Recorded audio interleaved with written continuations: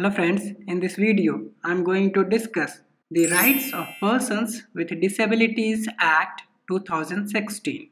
The Rights of Person with Disabilities Act 2016 replaces the Persons with Disabilities, Equal Opportunities, Protection of Rights and Full Participation Act 1995. This act is legislated to fulfill the obligations to the United Nations Convention on the Rights of Persons with Disabilities, to which India is a signatory member. This act came into force in December 2016. Now, the question is, what is objective of the Rights of Persons with Disabilities Act? The Act is legislated with the objective to empower the persons with disabilities as respect for inherent dignity, individual autonomy, including the freedom to make one's own choices and independence of person, non-discrimination, full and effective participation and inclusion in society, respect for difference and acceptance of persons with disabilities as part of human diversity and humanity.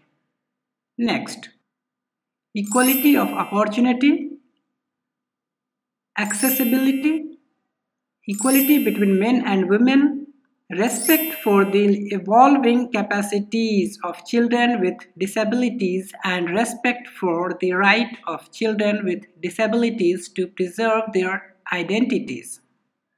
Now the question is, what is meaning of person with disability under this act? Person with disability means a person with long-term physical, mental, intellectual or sensory impairment which in interaction with barriers hinders his full and effective participation in society equally with others. Now the question is, what is meaning of person with benchmark disability in this act?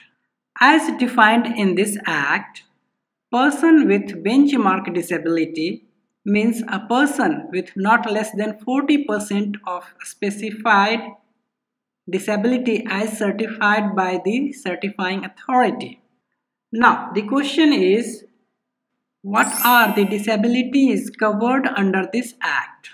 Following are the major physical disabilities covered under this act: blindness, low vision, leprosy cured persons, locomotor disability, cerebral palsy, dwarfism, mental illness, intellectual disability, autism spectrum disorder, hearing impairment, deaf and hard of hearing.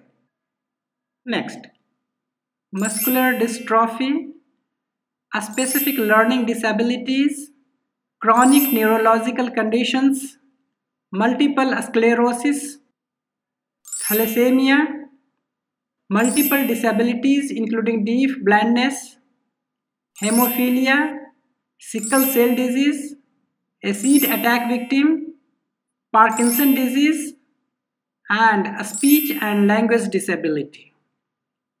Now the question is, what are the rights of person with disabilities? As defined in section 3(1) of this act, the appropriate government shall ensure that the persons with disability enjoy the right to equality, life with dignity, and respect for his or her integrity equally with others. Further, section 7 of this act defines that the appropriate government shall take measures to protect persons with disabilities from all forms of abuse, violence and exploitation. Further, section 25(1) of this act ensures that the appropriate government and the local authority shall take necessary measures for the persons with disabilities to provide free health care in the vicinity, especially in rural area, subject to such family income as may be notified. barrier-free access in all parts of government and private hospitals and other healthcare institutions and centers, and priority in attendance and treatment. Further, Section 31(2) of this Act states that the appropriate government and local authorities shall ensure that every child with benchmark disability has access to free education in an appropriate environment till he attains the age of 18 years as matter of his rights defined in Section 31(1) of this Act.